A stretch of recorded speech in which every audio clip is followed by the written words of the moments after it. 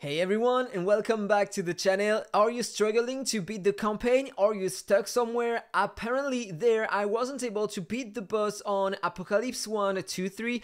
I'm gonna give you some tips to remediate to that, so you are gonna see it's gonna be doable, it's gonna be easier, and you are gonna kill him faster if you need to have more damage. So let's check the fight for now. So this is the boss. I have a lot of time to kill him, but he deals a lot of damage to me, so maybe I won't be able to kill him. And yes, he killed me. So I'm gonna show you my skills and I'm gonna explain to you what do you need to use if you want a better stats or better survivability with your champ. So I'm gonna go to skill, and this is what I am using so far. I'm using a blue one. Yes, of course, because that one is increasing my attack speed by 30% for 5 seconds. I'm using that as well with that one because it's also increasing my basic attack damage by an extra 35%. So by using both of them, I'm gonna have more attack speed and more damage on the basic attacks. So that's great if you want to deal more damage. And it doesn't matter the class you are gonna use though. I am also using that one, so I'm gonna have some more skill damage. That's another epic one. And I'm using that one to increase my pals damage by 30%, which is a lot depending on the pals you are gonna use, if they deal a lot of damage or not.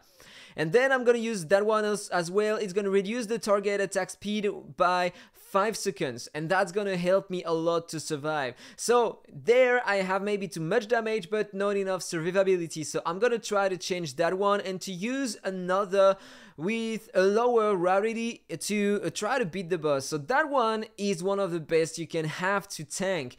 In fact, you are gonna have a shield on your guy, 20% of your max HP for 10 seconds. So the boss is gonna have to destroy your shield first, and you are gonna avoid taking damage while you have the shield. So I'm gonna put the shield instead of the one that increases the damage of my pals, and I'm gonna retry to see if there is a difference or not.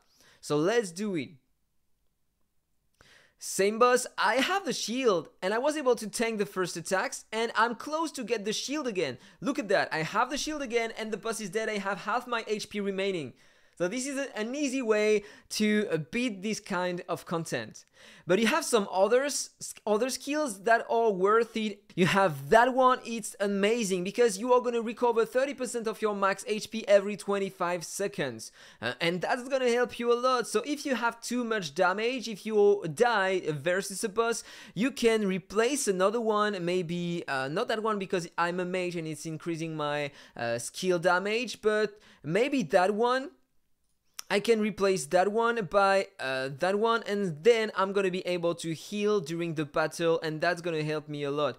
For example, there I'm fighting against a boss. Okay, I used it at the beginning because it was in auto, but normally if you do the fight in manual, you are gonna be able to use that manually during the fight, and so you are not gonna waste the heals on your champion.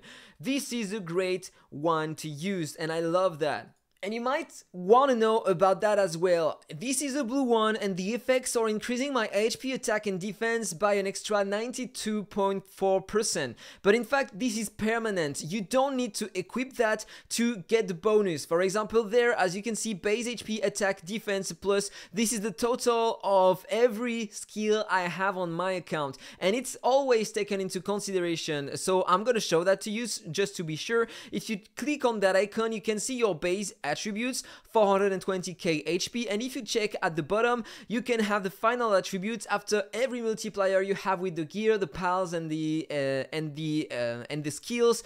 And this is my final HP, almost 44 million HP. Okay, so if we check now, I'm gonna add some skills to me. Click on quick equip, and you are gonna see there I still have the same bonuses, stats, 420 and the same HP. So yes, it's permanent. So in fact, you just have to pick the ones you want for the content you want to clear. There are some bosses that deal more damage than others, such as the slime, for example, but that one is going to take more damage. So in that case, you want to make sure that you are using that one to protect your hero, that one as well to heal you, and there are some that are increasing a lot your basic attack speed and skill damage, so make sure that you are using the right ones.